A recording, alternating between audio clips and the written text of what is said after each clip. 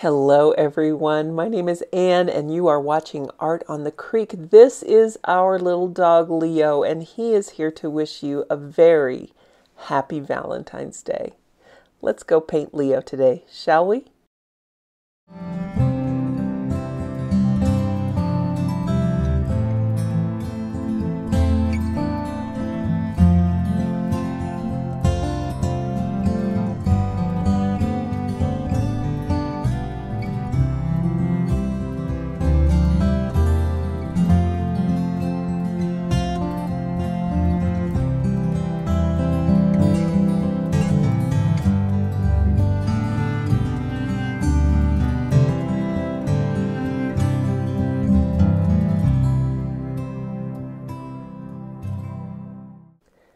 Well, you can probably hear it in my voice still. I do have a cold, and so we're going to try and get through this without too many interruptions. Oh my goodness, I appreciate your patience. I'm going to include a link to Leo's photo today, as well as a link to a PDF drawing that I have for you. Both of those will be on Dropbox. My drawing is just a little bit off, and I decided to go ahead and go with it. I think it's skewed to the right a little bit, but I was done messing with it, and like I said, I have a cold and I really don't feel 100%, so I just wanted to get painting. The brushes we're going to be using today are kind of fun. I have a Da Vinci Cassiano number 10 and also a Da Vinci Cosmo Top. These brushes are a little bit different than what I normally use, but for rendering fur, I think they will really do a great job. I decided to go ahead and include this in the beginner lesson, but we're going to be doing it just a little bit different than the other lessons in the series. Starting off with some cerulean blue. Now this set of paints I have here is kind of a mix of different brands. But basically, if you're going to work on a dog nose, what I can tell you is to start with blue. I like to use cerulean because that's really the color that it's going to reflect from the sky. If you don't have cerulean or a manganese blue, you can definitely go in with French ultramarine or some other blue like that. Just make sure you go in with a really light wash. And you can see I kind of lifted off a little bit there toward the left because that's where the light source is coming from. Although this is very muted, it's not really a super brightly lit photo. So the lighting in this can be subtle. You can make it pretty much however you like. If you do not have a buff titanium, I do recommend getting one because it's a really great paint to add to your palette. And you can see in my palette there, I fit some half pans in sideways, so that's another tip for you. If you think your palette is full, maybe you can squeeze some more paints in there somehow. So the buff titanium I'm using is actually a Daniel Smith, but just about anyone will work fine if you've got one of these fawn colored dogs. If you don't have buff titanium and you'd like to use something else, I would go with a Van Dyke brown or a burnt umber and just go on with a very, very thin wash. You could use some of your Chinese white and add to that to bring it up a little bit in tone, and then just keep it really light. The darker color that I'm going in with here is Payne's Gray. Just about everyone has that one. I know that it's in the Paul Rubens set that I recommend, but I'm not certain. I don't think it's in the Winsor Newton set.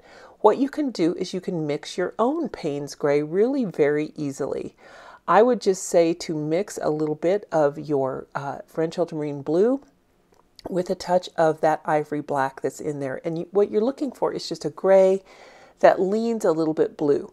You can also mix an indigo that way. I would use your phthalo and your black if you needed to mix an indigo, just parenthetically, that's kind of fun to know. But what I'm doing now is just kind of going in with this Cosmotop brush again. I haven't used the Cassiano yet. And I'm just filling in little bits and pieces of fur here that are a little bit darker on Leo. And right now he's just kind of look a little patchworky and a little bit messy, but everything will go together. The paper that I'm using, by the way, is a mixed media paper. It is not 100% cotton, and I wanted to do this intentionally for you guys today because I know a lot of beginners out there maybe feel like purchasing cotton paper is just a little bit too precious. I have a couple of favorite cotton watercolor papers out there that are really quite affordable and work very well. One of them is by Paul Rubens and the other one is by Aqua Bee, and I will link to those in the description. Aqua Bee is made by Royal Brush Company, Royal and Langnickel, And this happens to also be an Aqua Bee product. It is their mixed media journal, and I really, really am enjoying this paper. So I wanted to go ahead and try something on mixed media here because I wanted you to have an opportunity to see about how much paint I am using when I use a paper that's not 100% cotton, in this case, when I really don't want those cauliflower blooms to show up. This particular paper and with these brushes, I found it to be a really nice combo for painting animals. The brushes that I'm using, like I said, are a Da Vinci Cosmotop Mix B, and this particular brush is a really interesting makeup. Now, of course, I recommend that you use whichever brush you like, and in fact, if you're a beginner, I like a brush with a good amount of feedback, and if you're looking for a professional brush and you don't need something vegan, this one I do recommend. It's a combination of sable, squirrel, fitch, and a synthetic mix. It's really a nice brush, and it does give you some good feedback. It's got a little bit of resistance. That's what I mean by feedback. When you're working with, for instance, the one I always like to compare it to is the Silver Black Velvet series.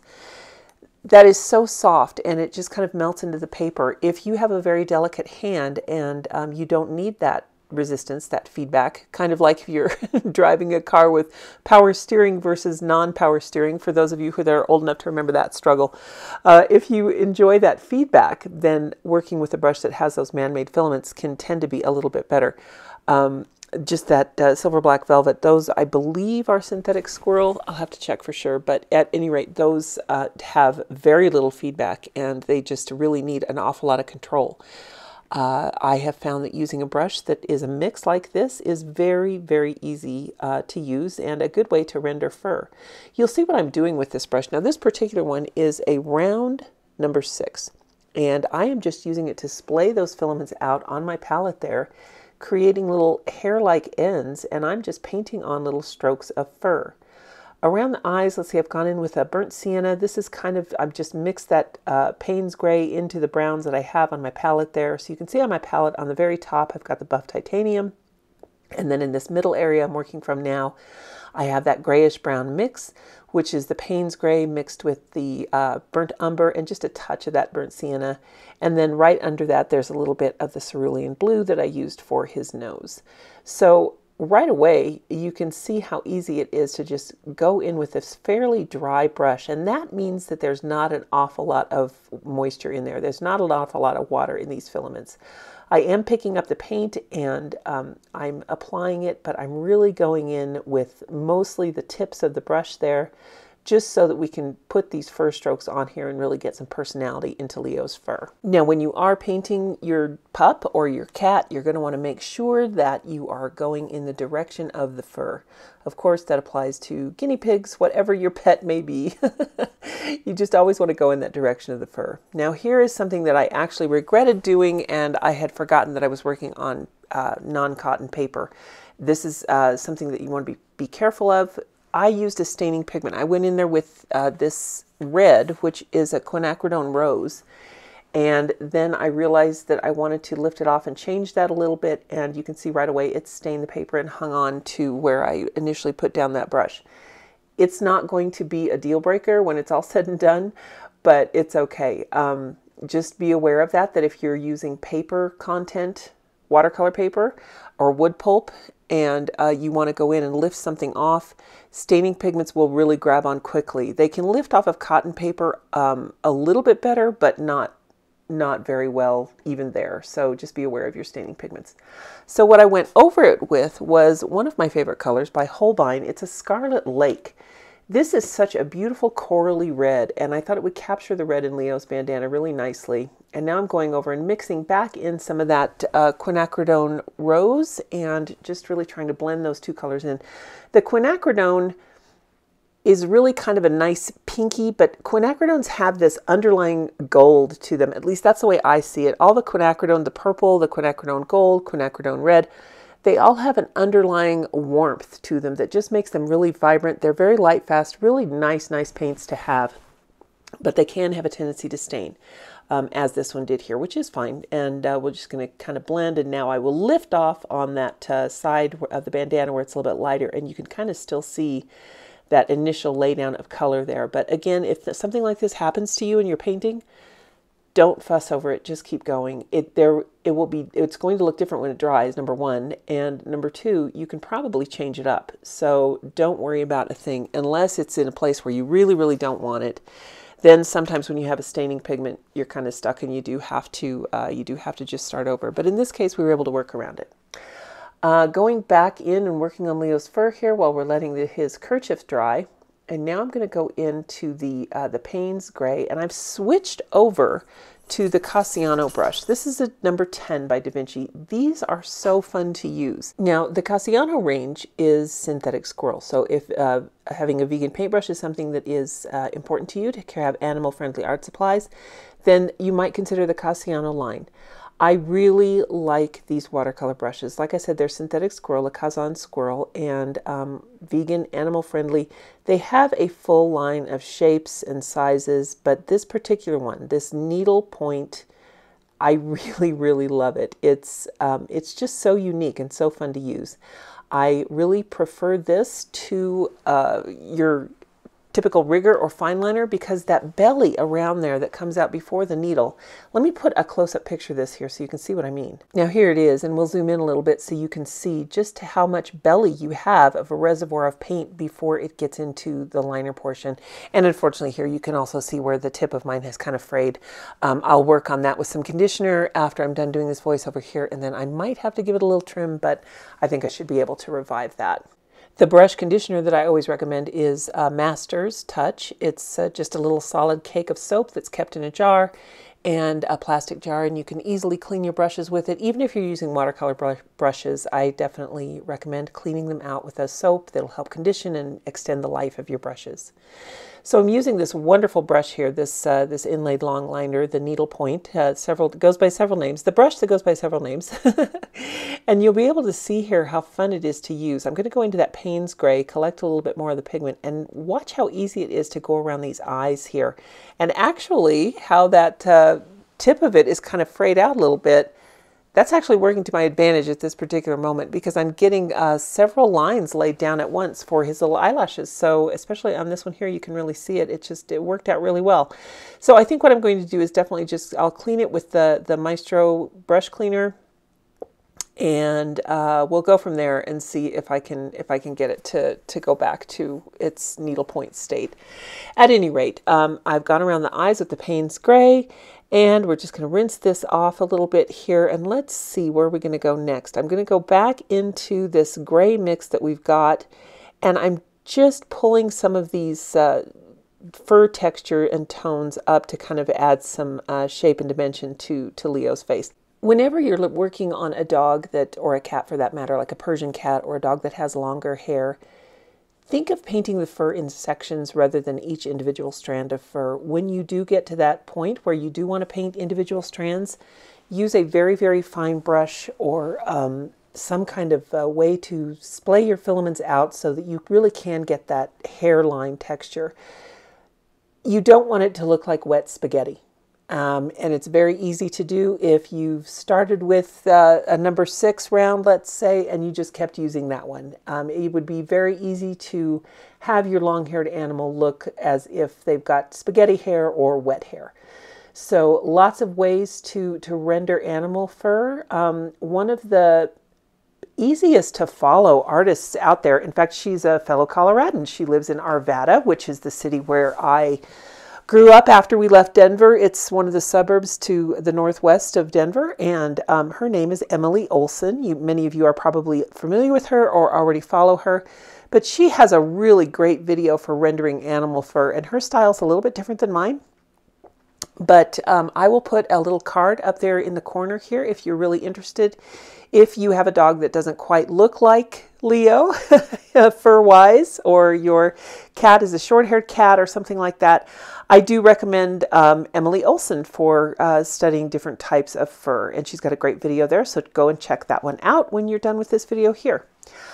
Let's see, now we're going to go into his eyes. Now Leo's eyes are just very, very dark, so I'm taking some liberty because luckily I know what his eyes look like, but in the photo they're just very, very dark. So let me walk you through what's happening here. Still using the same long point needle round. I am going in with a thin wash of burnt sienna. It's not too thin, but I'm leaving space for the highlights. That's kind of important. You want to remember to leave those highlight spaces. If you forget it, don't worry. You can always go back in and adjust because, you know, life is forgiving. It's too short to worry about not leaving a highlight in the eye. If you forget it, it's fine. You can go back and fix that later. But when you are working on the eyes, you want to be very careful to let them dry completely. So you'll notice I'm going back and I'm putting some more texture on the nose. And I've moved back to the number 6 brush here, the number 6 round, and that one is the Cosmetop B Mix B rather. And I've splayed out those filaments and I'm just kind of brushing over the surface lightly because dogs' noses are very, very textured. And I wanted to be able to replicate that in the painting here. So now I'm going in and I'm lifting off some of the color where I have too much, and you'll be able to see here how it brings the shape back to his nose. I'm just kind of, with my brush wet and then blotted off on a towel, I'm just going in and painting without adding any paint. And that is how you lift something off. You get your brush wet, you blot it off, and then you run that damp brush over whatever it is you want to lift. If you need to lift it some more than just this, you can go in and blot it with a paper towel, and that will help to lift off even more color. So I think I'm going to do that, in fact, on the nose here later, so you'll be able to see that. But now let's go in. I've got a little bit more of this burnt umber, and I'm mixing it with Payne's Gray. Now that the eyes have dried, and make sure they are dry, I'm going to go in and add a little bit of a darker brown around the irises. Now, you might say, why go in with that burnt sienna first when you're just going to go in with the darker brown and paint over it? And that is an excellent question. With watercolor, we have this great advantage that we are working with a transparent medium, a translucent medium, in fact. So what happens when we look at something that's watercolor? The reason that so much light looks like it's coming from it is because, in fact, it is. The light that we see bounces back to the surface of the paper and bounces back to our eyes through those translucent colors, through those watercolors. So that's why we see such vibrancy when we look at a watercolor painting. What we're seeing when we're going to look at Leo's eyes when they're done, we will see that layer of burnt sienna through the layer of burnt umber, and that will create a nice little glow to his eyes. Now at this point, if you are at all nervous about this, wait until it's completely dry or use a heat tool before you go in and do these pupils. But I've just dropped in some Payne's Gray for the pupil and then kind of swiped off a little bit on the bottom to help shape it. And now we're going to go in with that heat tool and make sure everything is completely dry.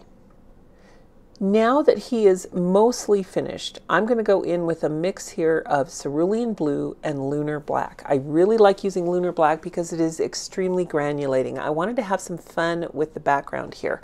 I don't want to put too much on, but I want to give Leo a little something to stand on. So still using that Cosmetop Mix B and going in and just creating a little bit of the shadow side first. And then we'll go in and add some more of this dark around here. And you can just see how I go around the entire subject to create this element of a background, keeping it darkest at the areas where it would be casting a shadow from Leo. So let me just speed this part up a little bit and we'll come back to the final details. Now on your background, you can use whatever you like. I just really like this lunar black because I wanted to give it the opportunity to granulate. Now I will be the first to admit on this particular paper, I'm not expecting anything great.